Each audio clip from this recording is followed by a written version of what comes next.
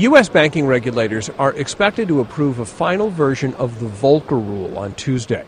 The rule, named for former Fed Chairman Paul Volcker, who pressed for something like it, would bar a bank with federally insured deposits from making speculative trades that could threaten its stability. The Volcker rule is intended to limit so-called proprietary trading by banks, and these are commercial banks, investment banks. That is essentially trading for their own profit. The banks have said such a ban could also prevent them from doing what the customers might want, such as making trades to offset the risks in a particular investment.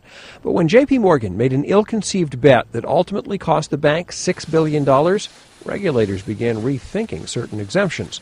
And the regulators have essentially said that they believe it would have stopped that from happening.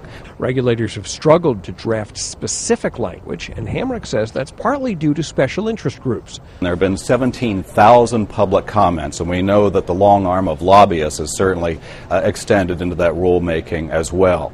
Some investors say, however the law is written, it's important for regulators to keep pace with the changing face of business. If we stay with older rules that prevent companies from growing and expanding, we're going to see ourselves in the same trouble that we saw in 2008. It's hard to know how effective the rule will be, and its complexity could make enforcement difficult. Warren Levinson, Associated Press.